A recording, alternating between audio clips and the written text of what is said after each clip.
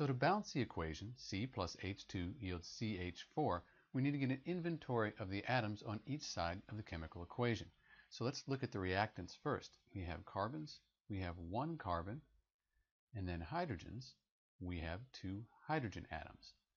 On the product side, we have one carbon again, but over here we have four hydrogens. So this chemical equation is not balanced. When we balance equations, we can only change the numbers in front of the molecules or atoms, the coefficients. So over here, what I'd like to do, since I only have two hydrogens here and I have four here, I'm going to put the coefficient 2 in front of the H2 molecule. So now I have one carbon on this side, but 2 times 2, I have 4 hydrogens. Over here I still have one carbon and I have 4 hydrogens. So all of the atoms match up on both sides, on the reactants and the products.